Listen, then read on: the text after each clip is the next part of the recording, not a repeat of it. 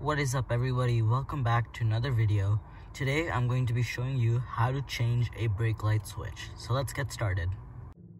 What you want to do first is turn it counterclockwise like this, and then you remove it.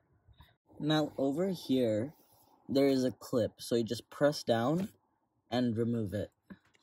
Over here is the brand new brake light switch.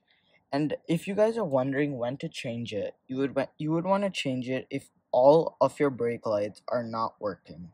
Now to change it, it's the exact same process but in reverse.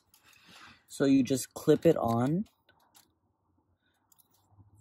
like so. Now what you're going to do is grab this and put it in here until it pushes in like so.